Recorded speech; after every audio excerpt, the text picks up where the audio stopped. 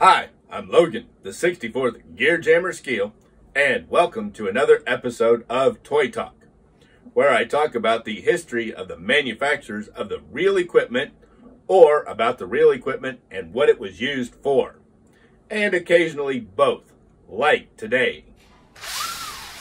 Today I want to talk about the Panama Canal and the steam shovels that dug the canal. Founded as Bucyrus Foundry and Manufacturing Company in Bucyrus, Ohio, in 1880 as a surface and underground mining equipment company. Bucyrus played a major role in supplying removal and mining equipment. But the most historical achievements of the Bucyrus Company was being involved in the digging of the Panama Canal. Bucyrus was an early producer of steam shovels. From 1880 until 1927, Bucyrus operated from its Bucyrus, Ohio headquarters and manufacturing facility. In 1893, Bucyrus moved its operations to South Milwaukee, Wisconsin. Bucyrus merged with the Erie Steam Shovel Company in 1927. The Erie Steam Shovel Company was the country's leading manufacturer of small excavators at the time. The merger formed the Bucyrus Erie Company. In 1930, Bucyrus Erie joined with the English firm of Ruston and Hornsby Limited, Lincoln, England, to form the Ruston Bucyrus Limited firm in England.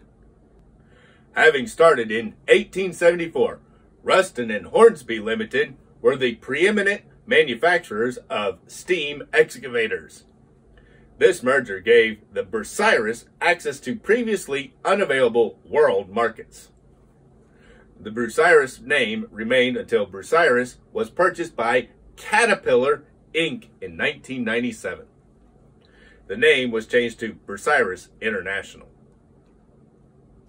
Caterpillar's interest in acquiring Bucyrus was the Bucyrus product line, which included a wide range of material removal and material handling products, used in both surface and underground mining.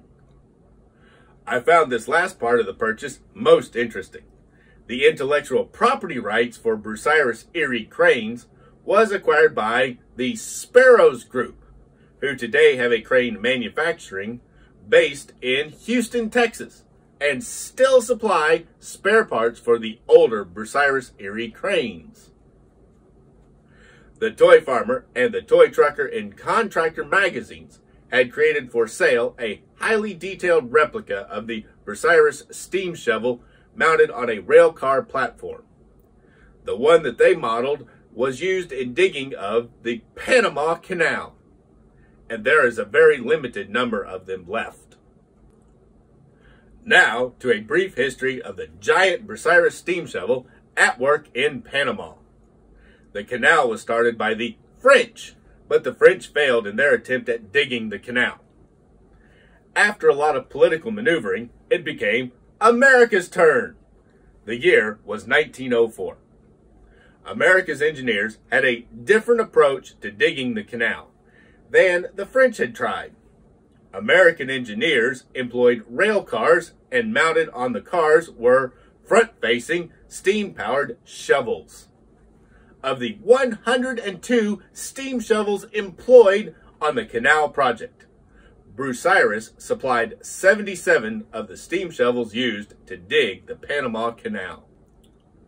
The shovels Bucyrus sent to Panama were 95-ton models with 5 cubic yard buckets that could move approximately 8 tons of material at once.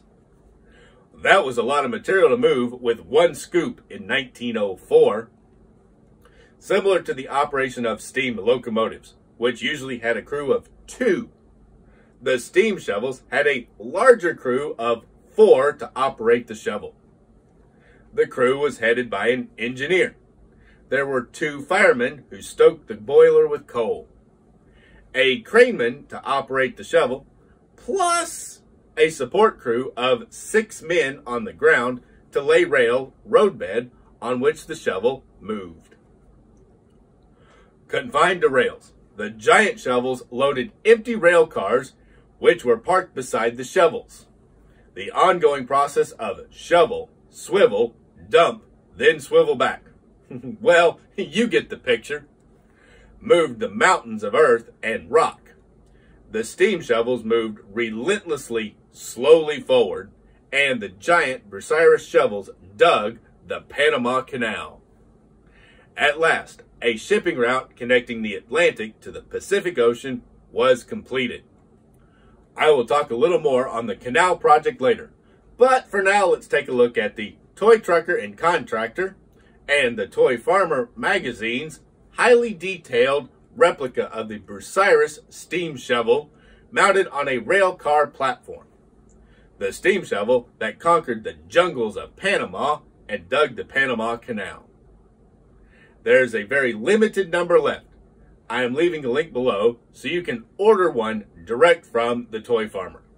This link will go dead when there are no longer available.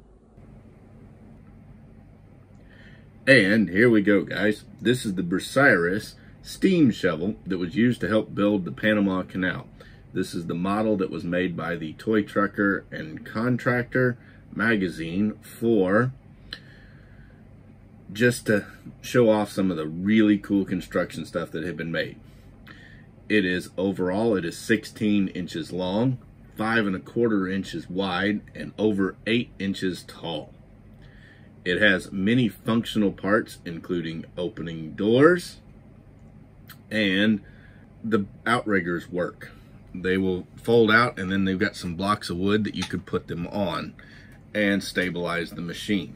It has free rolling wheels on the trucks. It also supposedly has a forward and reverse gear, raising and lowering of the dipper. There is left and right swing action of the boom. So this thing has great functionality. The door panels open as well. On the sides they slide, the windows fold up, and the coal area, it actually will open up so that you could have where the coal platform is at the back of the boiler. It has functional winches that use chains and rope to operate the functions of the steam shovel. There's also a removable hitch that's engineered to look and function like the original. Really, really cool. And this is in 1/48 scale, so it is true O gauge. It is an all metal construction with a few teeny tiny plastic parts on it, so that it is a very durable model. It has a removable house, a removable mast strap and smokestack. It has gear-driven pistons, a hinged coal door and platform. There's also a very detailed interior, including nickel-plated boiler and piping.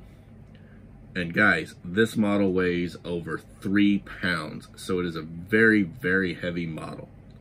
It also comes with this piece of track to set it on, so that you could either put it on your layout like that, or you have a piece of track to set it on your shelves. That's a great, great feature. When Toy Trucker wanted to have this thing made, they went and had it very, very meticulously made. It is one of the finest O-gauge models that I have ever seen. Very functional, and you really, really have to see this thing in order to see it work. Gears, everything inside, it is just plain amazing.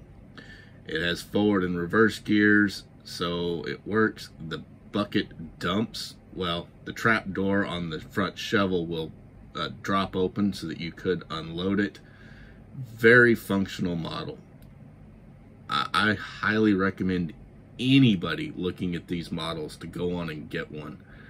I know you will not be disappointed at all of the detail that was put into this thing. Just watching it go around on this turntable, you can just see all of the detail, the fine craftsmanship that went into this model. It's an expensive model, but if understanding O-gauge, most trains in O-gauge are very expensive, so don't be shocked by the price. It's well worth the price. In fact, it's worth more than the price. I just can't imagine seeing models like this for this price, the detail and everything. So please use the link down below and get one of these for your collection today.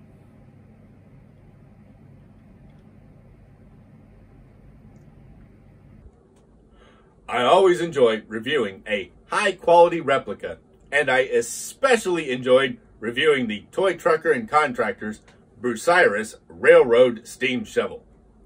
I found it is a superb replica of a historic piece of American history. As a serious collector myself, I would recommend you buying the unique Bucyrus Railcar Steam Shovel to add to your collection.